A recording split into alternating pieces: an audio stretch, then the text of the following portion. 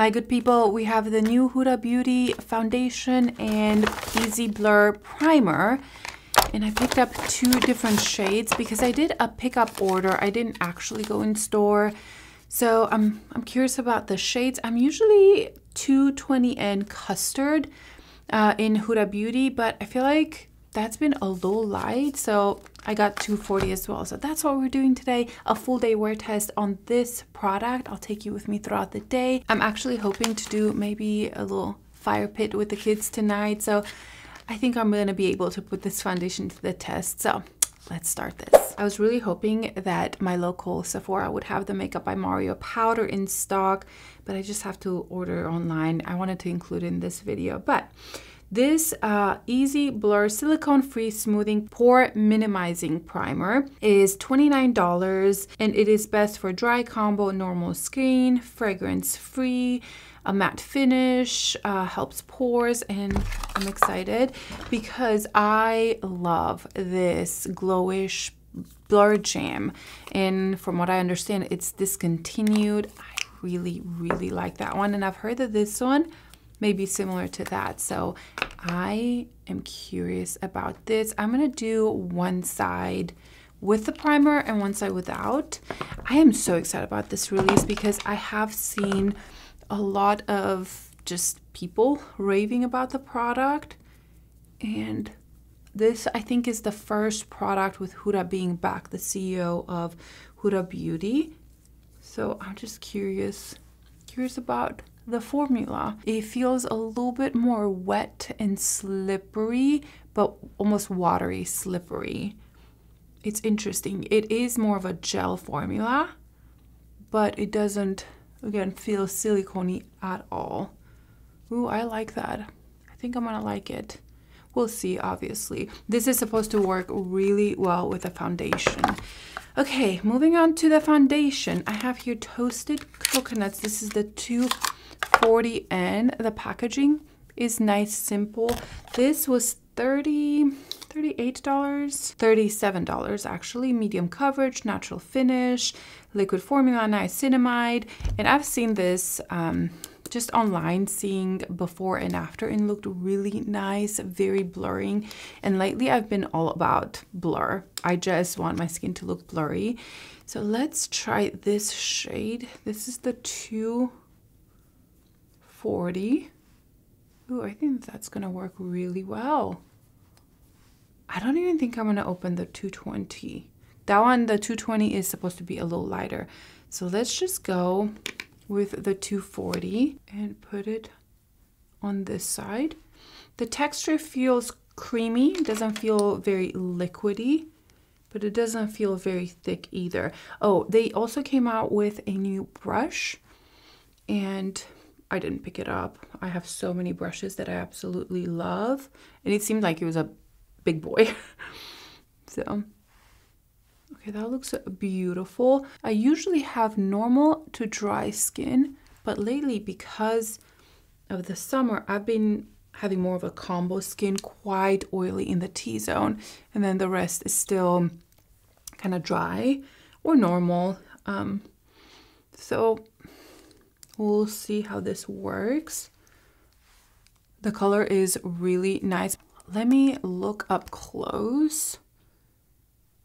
I do think the finish is a natural finish. I don't think it's glowy or matte whatsoever. I actually love the finish. I think my favorite finish is a natural finish that kind of just resembles, is that a word?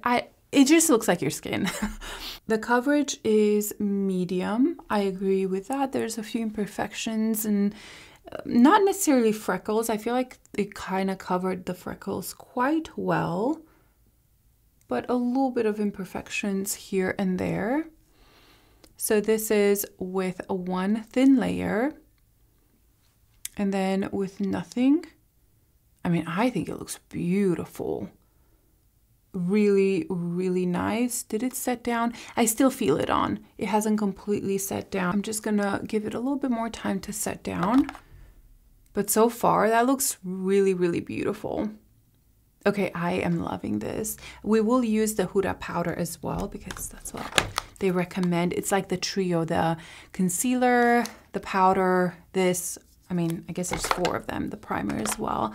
So again, this is the side without a primer. Let's do the other side that has that primer. My biggest concern is just pores. I have quite large pores in this area, so I'm really curious to see how that primer works and if it will help with the pores. I think it blends in super easy, very skin-like, yeah. And I like the finish a lot. I actually think that because of the finish, this would work for quite a lot of people. Like the Patrick Ta is just for dry skin. I would not recommend that for anybody that has even combo skin, oily skin, maybe normal, but it could be a little glowy for them. For you guys that have more normal skin. Okay, that was so fast and easy to blend in. I was so excited about this foundation. I've seen it around for quite some time and I'm like, where is it? Why can't I purchase it? And finally it's here. And I ran, well, actually I sent Andrew to pick it up. I placed a pickup order. And while I was editing my other video, I was like, can you go and pick it up real quick? I feel like I've been working so much lately. I'm trying to keep up with the new releases. Obviously not all of them, but there's quite a few that I'm very excited about. The Westman Atelier concealer, which I have right here. And I'm so tempted to use it today, but no, we're gonna use the Huda Beauty concealer.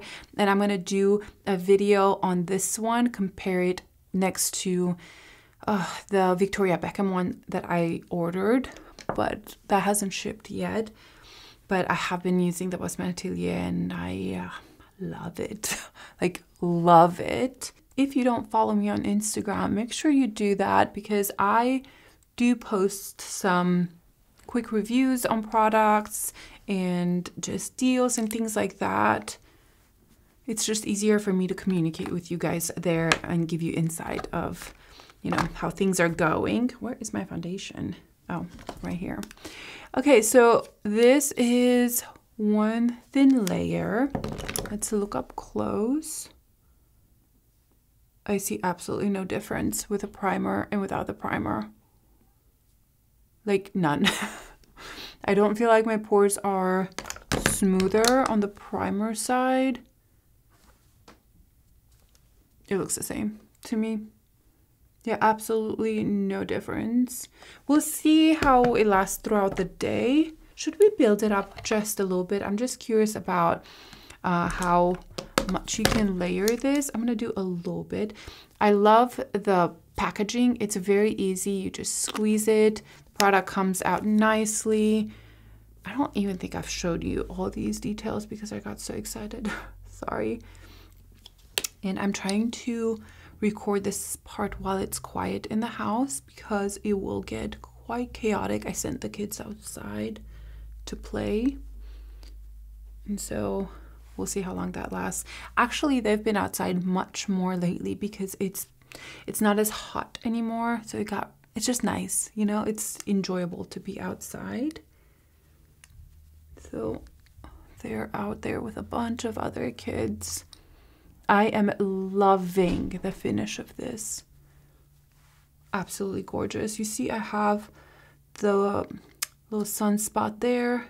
It doesn't fully cover it, so it's definitely medium. If you want full coverage, you may have to go with concealer on top of this, but I'm loving the finish of this. All right, guys, let's zoom you in and see how this looks. I think the finish is very natural. It's a very skin-like. I love this so much. The coverage is a true medium. I didn't struggle building it up. I tried to, like I mentioned, to build it up a little on a cheek, and I didn't think that it built up to a full whatsoever. Maybe a little bit more coverage, but I think just from one thin application, you get medium coverage. The finish is perfect. It is absolutely perfect. And I think a lot of people will enjoy this finish compared, again, I keep comparing it to the Patrick Ta because that's the last foundation I tested. And this is so polarizing, and I completely see why it can be so glowy and oily almost. Wow, my hair. But this one seems to be just more even, kind of calm. Really, really beautiful. Okay, let me go finish my makeup. I will use the Huda Beauty concealer. I haven't used it in a long time, and that one is full coverage, but I'll be very gentle with that. And I'm gonna powder with the Huda powder as well. Actually, why not? Let's just do this together. I'm just putting the tiniest bit of the Huda corrector under my eyes. This, I think it's in the lightest shade. These are very intense, so you need the tiniest bit. And then I have two colors of their concealer. This is the Coconut Flakes and Cookie Dough. I think I'm gonna do the Coconut Flakes. This used to be my go-to concealer, but I have not used it in a long time. Maybe just a little bit here on my chin. Maybe right there. I think that's it. I think that's all we need. Blending this in because I know this has quite a lot of coverage. I don't want to take over from the foundation, so I'm putting very little concealer. My face tickles. There's something there. I will take a little bit of the Cookie Dough. This is darker, and put a little bit here to blend into the other color. I really don't like a bright under eye. So I'm mixing those two together. Wow, that concealer is so good. I forgot about it. But you have to be gentle with it. Don't add too much because it has good coverage. Okay. Still a little bright here, but we will make this work. Let's take the powder. I have here the color Peach Pie, and I'm just gonna use this one. I'm taking a little puff, taking some of this off and setting the under eye. I don't think I'm gonna set the rest of the product just because it's pretty. I don't feel like it's too glowy that it needs to be set, but just the T-zone. Oh, I feel like I need a lighter shade of this powder. It's so blurring though. Definitely more intense than the Givenchy one. But you can see how it definitely darkened a little bit my under eye, which helps right now actually. Here is the base all done. We have the primer on this side.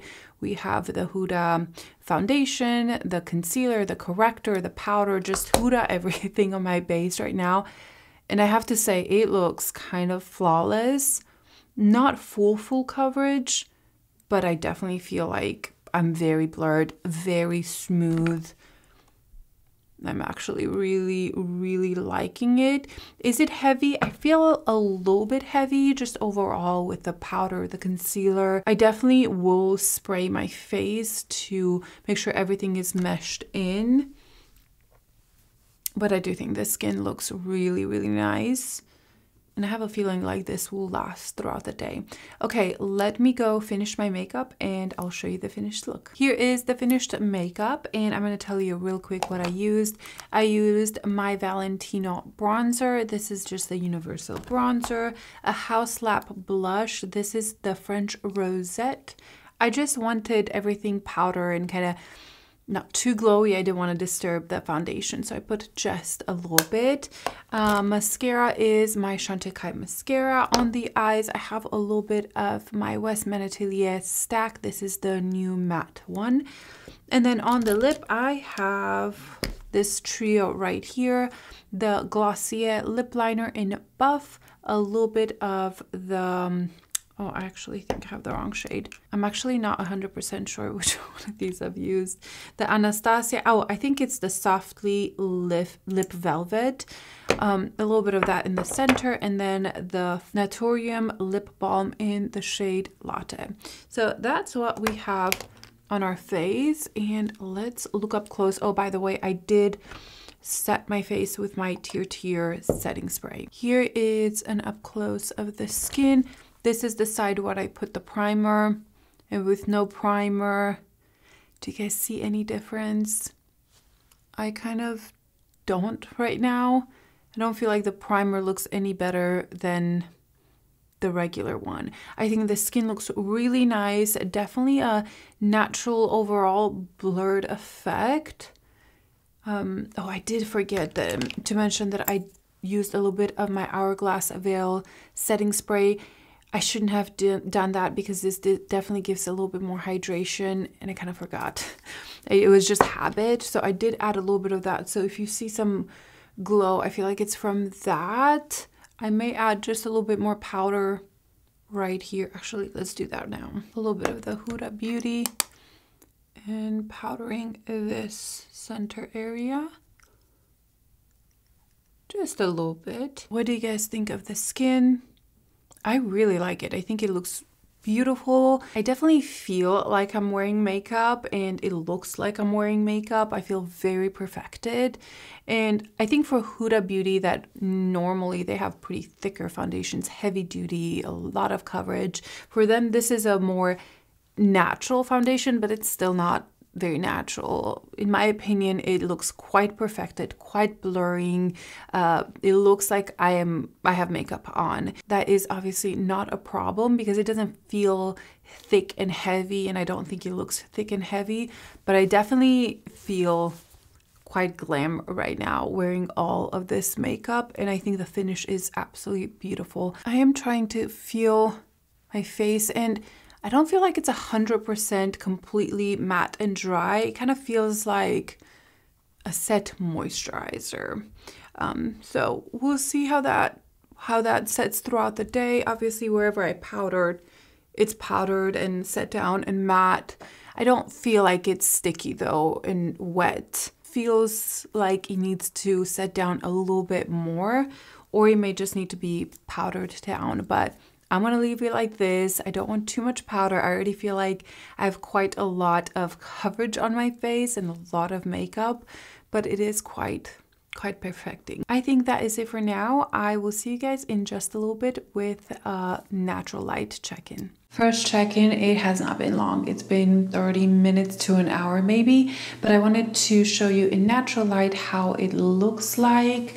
I think it looks really pretty. Like I mentioned, it doesn't necessarily look like I have nothing on. It definitely looks blurred and perfected, and it feels like fuller coverage than just medium. It looks a little glowier on the camera than it is in real life. I feel like right now it looks natural on the skin.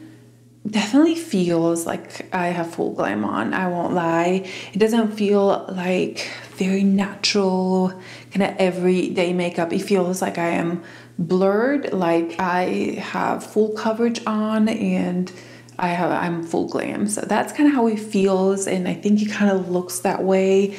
You don't really see any of my issues, my freckles or things like that, all that it's covered. So yeah, it's pretty. It definitely makes me feel very perfected and like I should go somewhere right now. And yeah, I don't see a difference between the side that doesn't have a primer. This has primer, this does not. What do you guys think? Yeah, I think it looks the same. Okay, I'll see you in a little bit. So Andrew is about to make me coffee. Put your head in. Okay. It's kind of a weird setup because I guess it's under the counter. And we still have decoration from my daughter's birthday party. But I thought I would just show you how he's making me a cappuccino, which I'm very excited about. And how does my foundation look, Andrew? Looks very smooth. Smooth, right? Yeah. Like blurring? I would even say blurring. Does it look like I have makeup on? Yeah. A little bit. Medium. Yeah. Okay. Let's start the coffee. Okay, Andrew is preparing the coffee. Tell us the tragedy with our nice espresso machine. Okay, so over time it took longer and longer to fill up the boiler, and we found out it's a certain part which isn't in stock, a new place I've looked. So we're waiting for that part to come in so I can replace it, and hopefully that'll fix the machine. So in the meantime, I use this to steam milk because it can still kind of get enough water into the boiler to work, but not pull shots. So instead of pulling shots on that, I pull the shots on this, which is a manual lever espresso. It's a really good one. It makes actually amazing espresso. It's probably better than the nice one, right? Yeah. It just takes longer, so he's going to show you the love he has for me to make this for me twice a day. So you have to heat this up. This is the cylinder, and this is the portafilter. Okay, we're gonna skip this because it's loud. He does measure the beans. Goes in this, and you may mute it. If I'm nice, I'll mute that for you guys. And then you got a puck there. I usually shake it to distribute it decently. I just put a screen on top, and that goes there. And the kettle's already heated, so I'll just heat up the cylinder with this. Makes it much faster. You can heat it up with just like hot water. Yeah, usually you pour hot water into it, and then pour the hot water out, and then you'll pull the shot after. Pretty hot to the touch. And this is the pressure gauge. As I pull the shot, I can kind of measure how much pressure the shot is. Usually I go for like 6 to 8 bar. So now this metal is very hot. I pour the water into it to the top, and this kind of pops in like that. And as I pull it down, you'll see the pressure gauge kind of spike up. And I'll try to keep it in the middle there.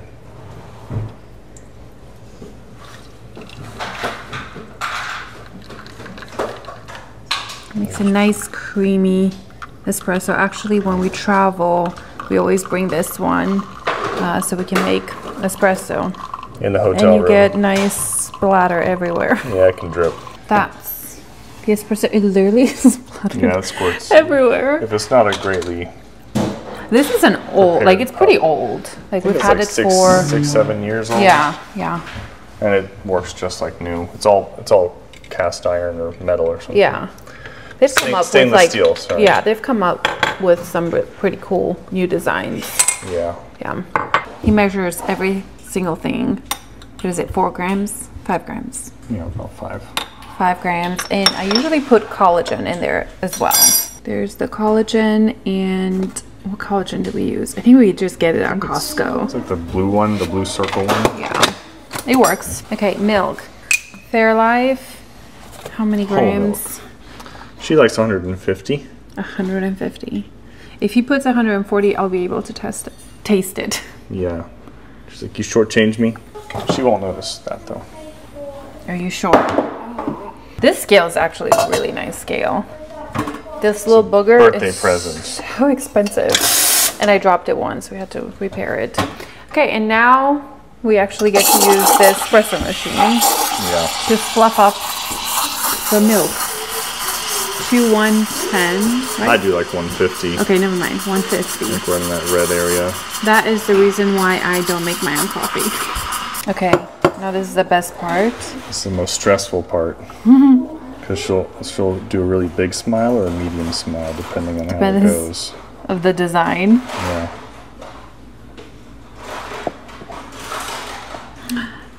It's a good design, Andrew. It's pretty good. Yeah. And this is... It's a fox. It's a fox. Where? I don't know. This is the design. You like it, Mommy? And that is the coffee right there. That took way too long. How long does it actually take? 5 or 6 minutes. Yeah, but if we had the machine working, which we will hopefully in a couple weeks. 3.5. It would just take, yeah, he knows. 3 minutes. Yeah, it's not that long, but it's worth it. I even made cookies the other day for my daughter's birthday. So heat one up have my coffee, and the foundation's still staying strong. Andrew said it's very blurring.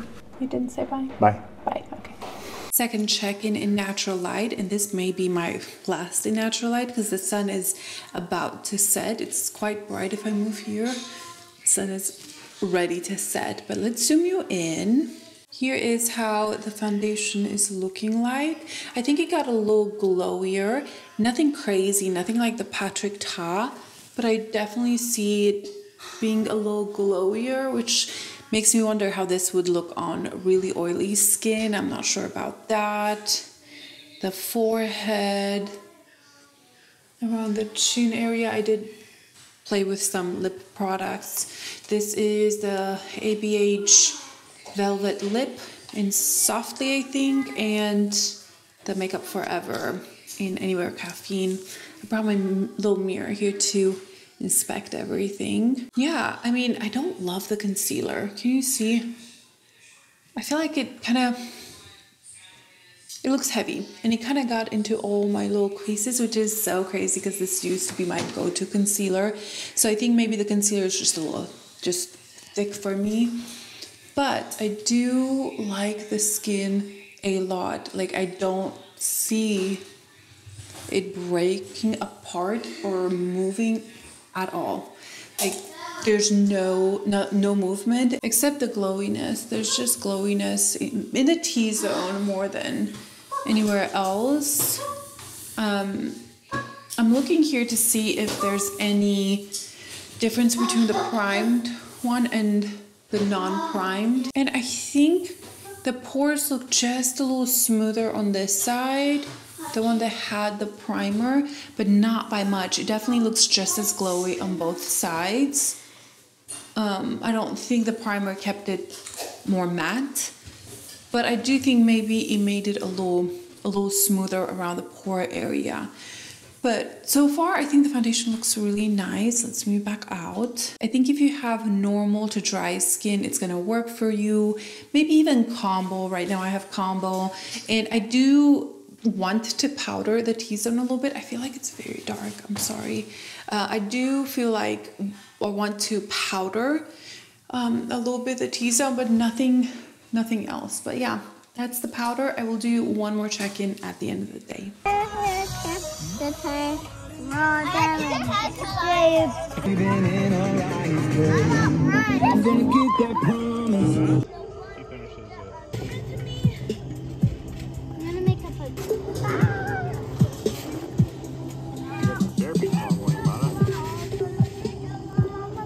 It is 9 o'clock and I've had this makeup on all day. I've done lots of things today. It's been a busy day.